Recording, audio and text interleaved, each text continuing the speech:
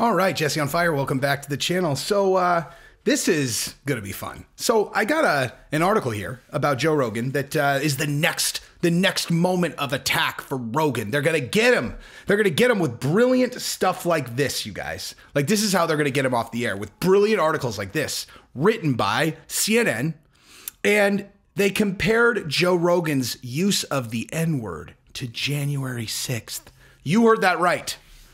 They compared it to January 6th. That is the article that I'm going to read for you right now. And we're going to do that because I've decided that unless they actually cancel Joe Rogan, unless they actually get him off the UFC, you know, like, I'm just going to treat this as entertainment because it's so patently absurd that I'm just going to treat it as content. Like, this is just, they're just helping me with content. Okay. So we're going to read this together. And if you enjoy yourself, then like the video, share it, comment, subscribe to the channel, etc.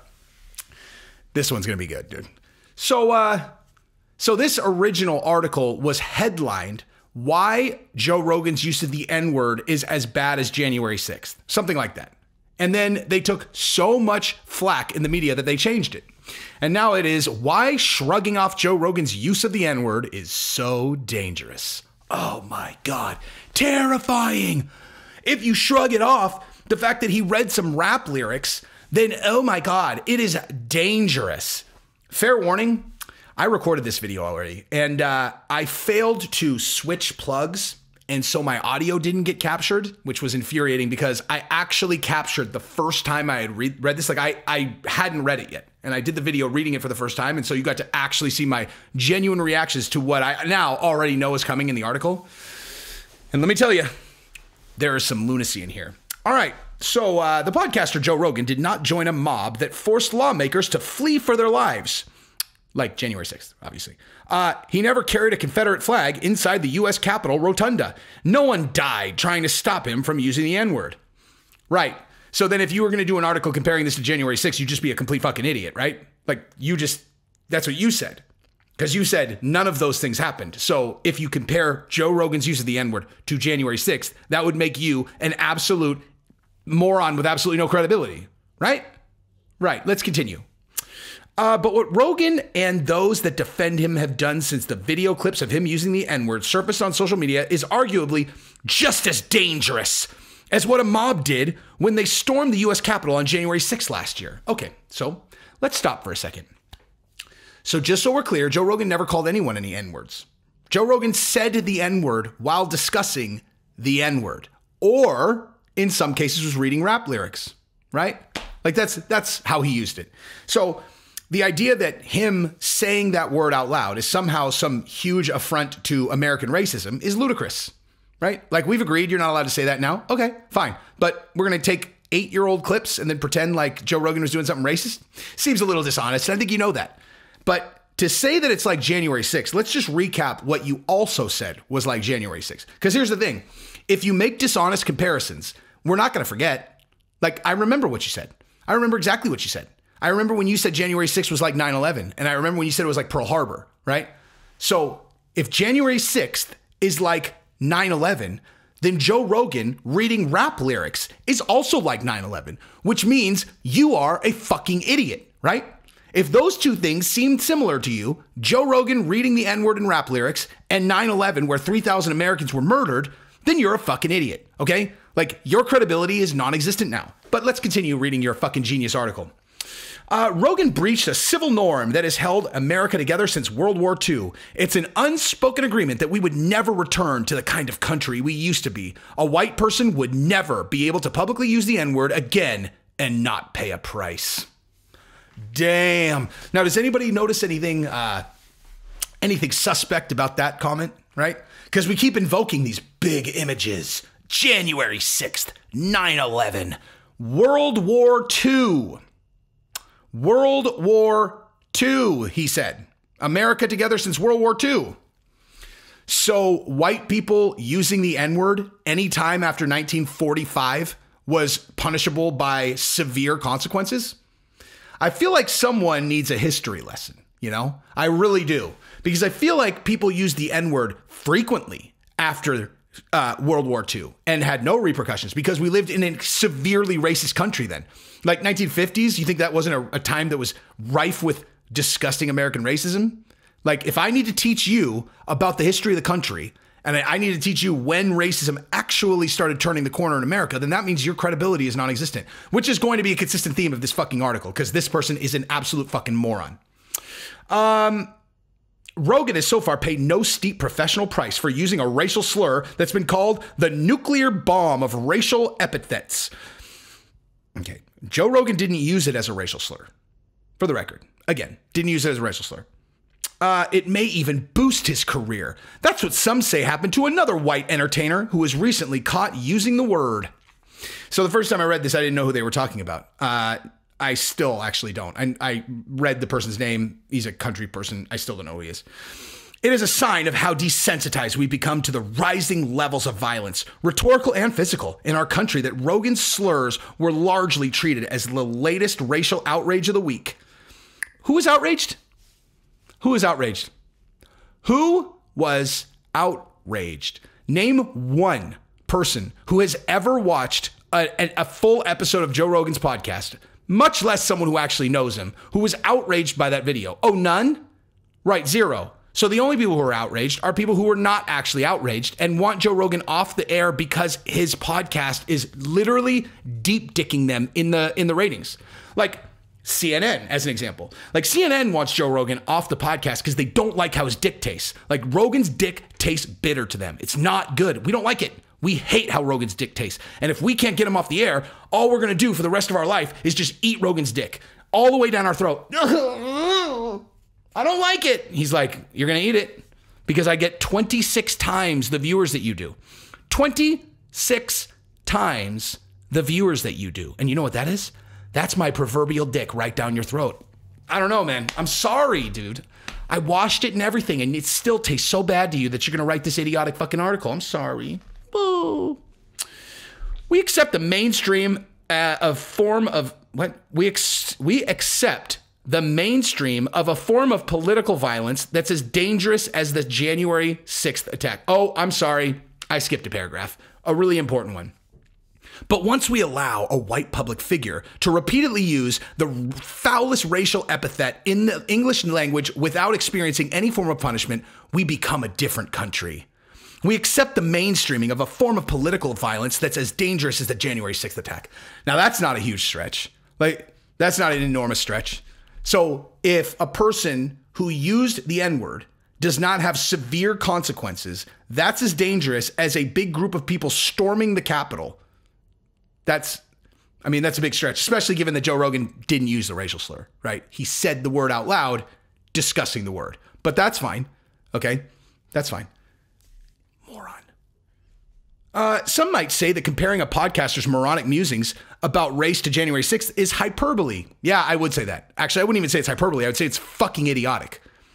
They will invoke cancel culture and political correctness. No, I would just invoke dishonest, stupid asshole doing whatever these fuckheads told him to do for a very minimal amount of money. I would imagine this guy makes little to no money, like almost none. Like, I bet you this guy is so broke it's fucking embarrassing. And he's doing this anyway because he has dreams and aspirations of being a big-time journalist. This guy probably got paid $500 for this article.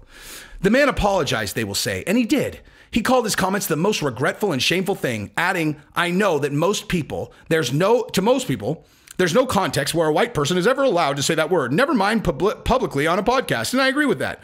Rogan said after a video showing him using the N-word more than 20 times in different episodes. Context.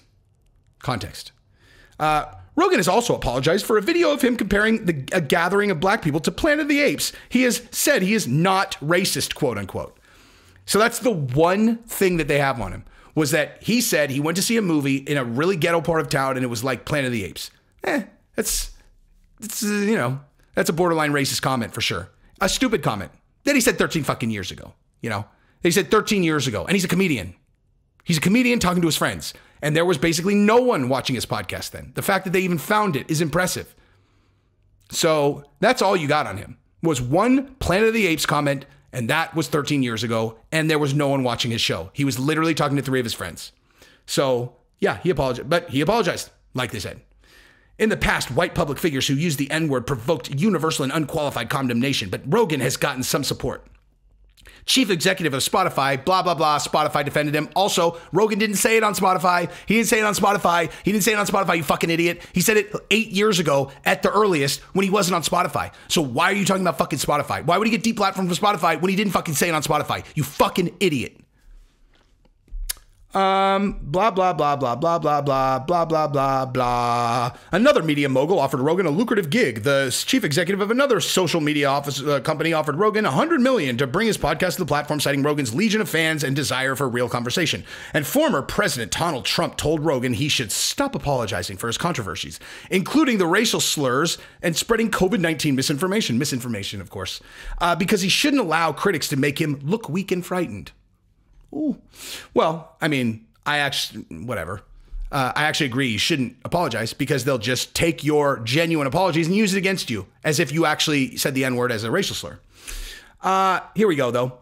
Rogan's use of the N-word could even boost his career if it follows the trajectory of another white entertainer, country music star Morgan Wallen.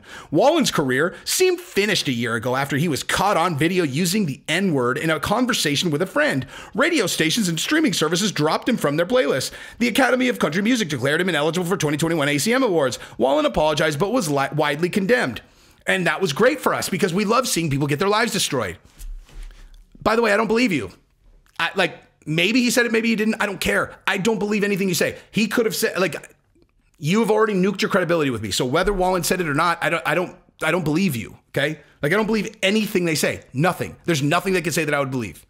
It sounds like he probably said something bad because everyone condemned it. So bad on you, Wallen. He apologized. And then guess what? Oh, now he's doing well. And so we hate that. That's the rest of the story. Now he's doing really well and we hate that. And so I guess it's probably going to boost Rogan's career. Oh, okay. Yeah. That's a direct one-to-one. Either that or it's going to boost Rogan's career because every person who actually watches his podcast knows that he's not racist. And so all you're doing is building his profile. And then so other people who don't know who he is are going to be like, well, man, you guys are talking about this guy a lot. Maybe I'll go watch one of his episodes because I'm not a mindless fucking drone that just listens to whatever these lying fucks at CNN say. And then they'll go watch his podcast and go, oh, he's cool. He's cool and he's really smart. This is not a racist person. This is not a person who's out to spread COVID misinformation. What the fuck are they talking about? Oh my God, we actually just increased his viewership because we don't even understand how the world actually works. We don't even know why people like Rogan because we're a bunch of robot drones that don't understand human interaction. So we put on our suit and we just say what the people want us to say. We don't understand why everyone hates us. We just say lies. They told us to say that. They told us to say that. They told us to say that. Fuck you. Okay. Rolling Stone, Jesus. Rolling Stone published an article. Rolling Stone said that Eric Clapton was spreading misinformation because he said after his second after his BOOSTER, he couldn't use his hands for 3 weeks. That's what he said. He said he couldn't use his own hands for 3 weeks. That's all he said. And then he's spreading misinformation. Really? You know whether he could use his hands or not? Why would he make that up? What possible reason would he have to make that up? But Rolling Stone came to the rescue. He's a bad person. He's an Shut the fuck up, man. For decades, life would never go on as normal for a white person caught using the N-word. This represents a momentous shift in American culture. Oh, does it? Either that, or everyone knows Rogan, and so they know he didn't mean anything racist by it. Maybe. There used to be a consensus that any white person caught using the N-word or any other racial slurs would pay a hefty price. Not that long ago, many did. 2018, Roseanne Barr had her popular sitcom canceled after she made a series of racist tweets. That's because she made racist tweets. She didn't say the N-word, quoting rap lyrics. The same year, top executive resigned from Netflix using the N-word in front of black employees. Although that one I did hear, he just said out of context and wasn't saying anything racist at all. And they just uprose on him because people are fucking crazy, right? Because people are crazy. If a person says, if a person says the N-word is a destructive word in the English language, the word N-word is a very destructive word. And then people go, get him out. If I heard a guy say that, I would be like, ooh, I don't even think you should say it out loud like that because people are fucking crazy. But then when people actually go, man, I go, man, I told you they're crazy. I don't go wow, I agree with them. I go, people are crazy. I told you people are crazy. You shouldn't have said it, dude. People are crazy. They're all being totally dishonest. This is a completely dishonest reaction. They know. There is much less racism than the demand for racism. Like, we need it. You said it. Got him. Got one. Got one. Got one. Let's kill him. Let's bury him. Let's destroy his life. The career of Michael Richards from Seinfeld cratered after he was caught calling hecklers the N-word in 2006. Right. Because that was super racist. He said racist things with the N-word, which is why he's never come back. That was a death sentence to his career, as it would be for anyone who used the word that way. Right? Fucking idiots. The prohibition against white people using racist language in public was so severe that a person could see their career destroyed even if they used a racial slur that most people didn't comprehend. George Allen was a popular U.S. senator who seemed to be cruising to re-election in Virginia in 2006 when he was filmed using the word macaca, a type of monkey, to describe an Indian American volunteer with the campaign of his opponent. He lost his re-election bid after both Republicans and Democrats criticized him. His political career never recovered. Right, because that's super racist. Using the N-word became a rhetorical red line because it represents arguably the most shameful part of U.S. history, slavery and the Jim Crow era. What does that have to do with Rogan, dude? Like, what does that have to do with Rogan? Neil Lester, an Arizona State University English professor who has taught a course on the N-word, noted that it has been described as the most toxic in the English language, a term almost magical in its negative power, and a slur that occupies a place in the soul where logic and reason never go. The word is inextricably linked with violence and brutality on black psyches and derogatory aspirations of the cast on black bodies, he said in an interview. No degree of appropriating can rid it of that blood-soaked history. Okay, so what if that guy used the word to describe it that way? These same people would try to get him canceled, right? Idiots. I literally can't. Like, this is so stupid. I can't, man. The N-word became forbidden in the U.S. public sphere around the mid-20th century when a consensus emerged that public racism was sabotaging democracy, some academics said. But in the decades before that, white entertainers and politicians talked like Rogan all the time. Really. Unbelievable, dude. You fucking dishonest cocksucker. World War II helped change that. The war against Nazism and revelations about the Holocaust raised awareness of racism, while America's new role as a leader of the free world caused white elites to see racism as the nation's Achilles heel, wrote Robert L. Fleege. Oh my God. He didn't say anything racist, you fucking morons.